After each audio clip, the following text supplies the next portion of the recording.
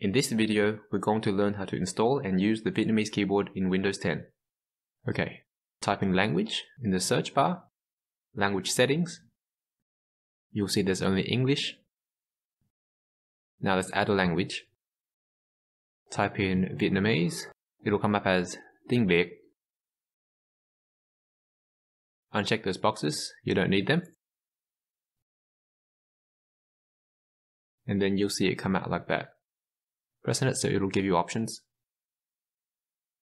The basic typing is automatically installing.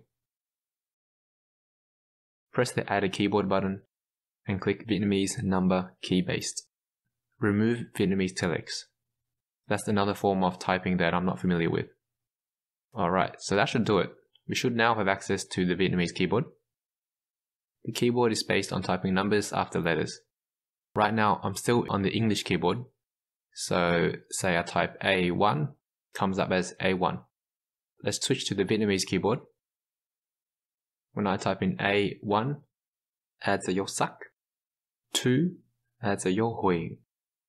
3 adds a dấu hỏi. 4 adds a dấu ngã. 5 adds a dấu nặng. 6 adds a nón. 7 adds the apostrophe tone, which is the O and the O. A8 adds the crescent, which sounds like A. D9 adds a dash to the D, which is the Do. Now if we combine several together, like A6 and 1 makes an O with a dấu sắc. O, O7 and 3 makes an O with a dấu hỏi. O, U7 and 5 makes an O with a dấu nặng. O.